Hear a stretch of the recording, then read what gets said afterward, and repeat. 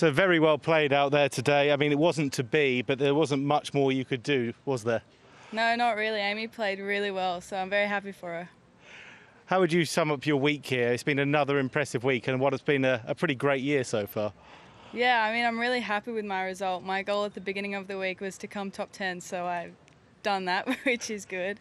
I think my round one was kind of a slow start with the putter, but then it fired up the last couple rounds, which is good. So happy with that.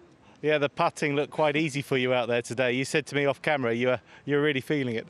Yeah, I was pretty confident warming up this morning. I was holding a few on the putting green, so I was thinking today like this is going to be a low one. And were you aware of what score you needed to get? I mean, there's not many leaderboards out there, but... No, so we had a leaderboard in each group, and I was kind of trying to see the leaderboard on like when we were next to each other on the holes, but I couldn't really see because I have bad eyesight, so it didn't work. Well, you couldn't have done much more. Congratulations, great week. Thank you. Thanks.